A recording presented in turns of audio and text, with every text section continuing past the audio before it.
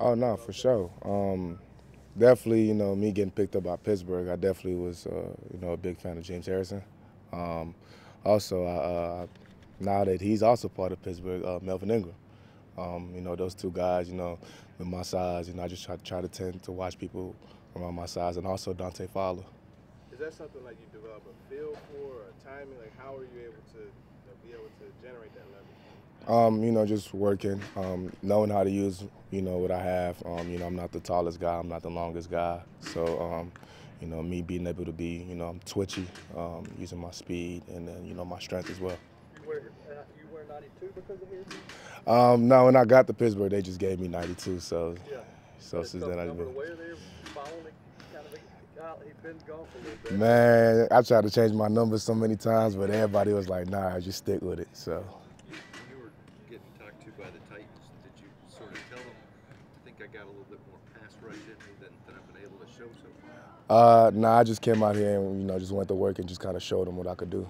How much was that, I guess, for them to give you an opportunity and maybe say, "Hey, you can do more"? Is that something that was when you talked to them?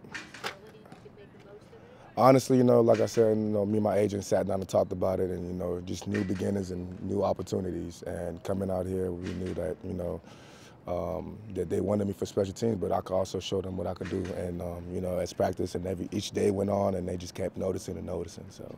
You the happiest guy on this team? I mean, a lot of people be telling me I smile too much, but I just be geeked up. Who said you smile too much? I don't know why. Ever since I got Invisaligns, I've been showing my smile, so I had to. Where does that, your disposition, where does that kind of come from? I mean, just the way I was raised, man. Mom Dukes did a good job raising me and my brother, so, that's just how I always been. Tell us how the right way to pronounce your name, and then how many times have you heard it butchered, and which maybe the words you heard? So I'm going to give y'all both. The American version is Ola Adeniyi, but the Nigerian version with the accent, Ola Adeniyi. So that's how it's pronounced. And it means my wealth is coming. And how about the last? Adeniyi. Yeah, that's not too hard. People have butchered it, I think. People have butchered that last name. For real? Yeah. Adeniyi? Dang, I ain't even know that. Okay.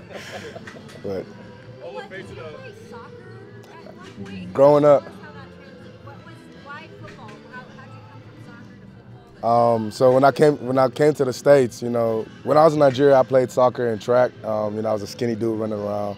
But when I came to the States, just got to seeing McDonald's, Domino's, Burger King, and I got fat. So then, the coaches came up to me and tried to get me to come play football. You're not fat anymore, so. Shoot, to me, I still think I'm fat, but out here they've been trying to get my weight up a little bit more too. So I've just been working on that as well. So was it both soccer and football for a while, or did you immediately stop playing soccer?